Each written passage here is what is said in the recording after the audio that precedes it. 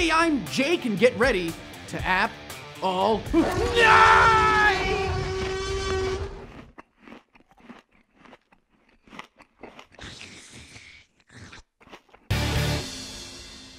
Mekorama, an app that has been suggested to me a bunch on Twitter, is a really great isometric puzzle game. In it, you play a tiny little robot who must navigate different structures to try and get home. Tap on a location to send the robot in that direction. Spin the level around to find the exact spot and move platforms and blocks to help him get there. There are 50 levels, but one of the best parts of the game is the level builder. After making your own levels, you can then share them using a custom QR code so others can play, and screenshot other players' levels so you can experience them as well. It reminds me of the old days of creating custom maps for games. Plus, it allows for Mekorama to always have new and varied content. But if you want one large map instead of lots of little ones, explore Exiled Kingdoms. It might not be the best looking game, but Exiled Kingdoms is a very time-consuming RPG. Start by choosing a character, one of 3 classes, warrior, rogue, or cleric, but only 2 are available in the very generous free version, and adjust your stats and skills. Your character has the good fortune of inheriting a large fortune.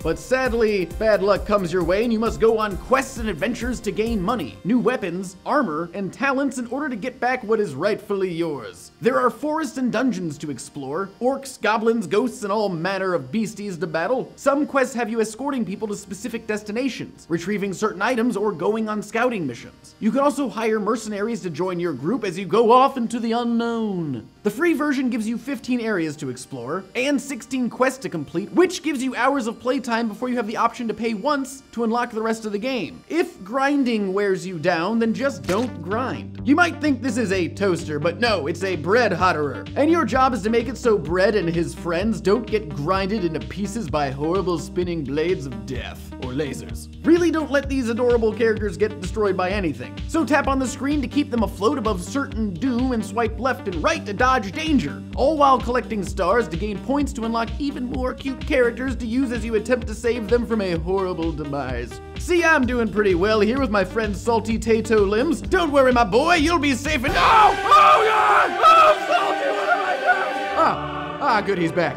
Okay, I promise I won't lose you again.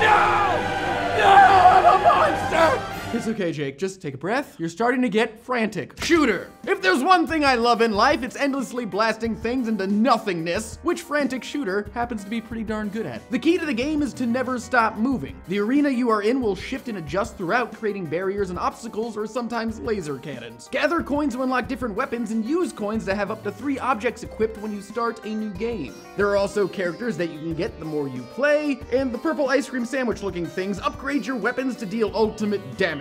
And there are also upgrades to help alongside your own gun. After clearing away a ton of enemies, boss battles appear and require you to move fast and also dodge green bullets in order to survive. Instead of using only weapons, how about using some fists with Dan the Man?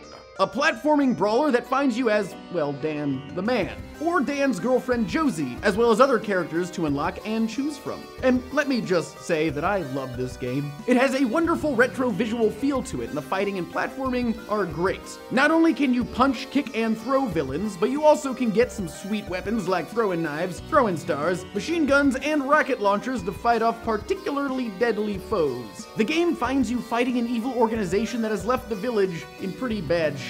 You have to make your way through 12 levels and become the hero you were meant to be. I believe in you. Besides punching bad guys, punch vases to get more coins or health. There are shops along the way in case you need to replenish your munitions or your hunger, and skills to upgrade, which will be necessary when it comes to giant robot boss battles. And speaking of battles, there's also battle arenas, where you fight incoming enemies and gain coins for your sweet moves. How dare you, sir?